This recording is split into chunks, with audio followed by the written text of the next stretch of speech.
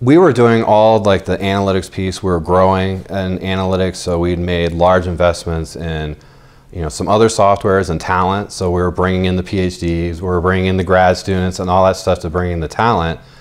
And we were doing a lot of things we were buying like programming languages and things like that, where the PhDs were starting from scratch, building models.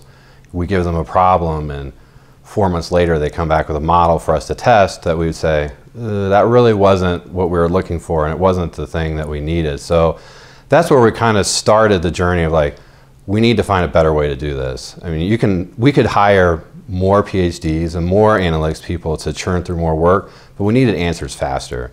We needed to find a way to not answer a question in 2 months, but we needed an answer that they actually wanted the answer yesterday.